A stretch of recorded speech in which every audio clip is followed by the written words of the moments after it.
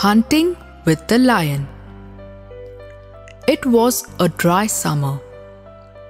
The animals in the forest were beginning to find it difficult to get food.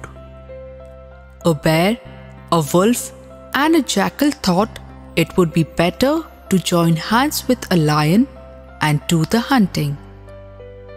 They approached the lion, and he too agreed.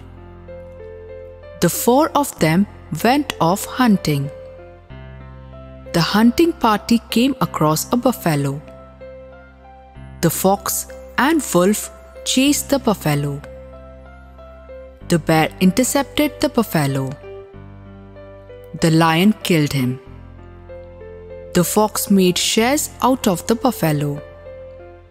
When they were about to take their shares, the lion roared and said, "Well, friends, the first share is mine for my leadership.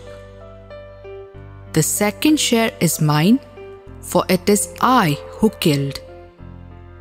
The third share is also mine, for I need it for my cubs. Anyone who needs a share can take the fourth.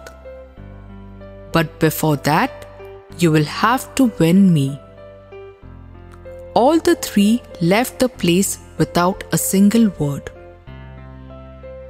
So the moral of the story is, if you are mighty, you are right.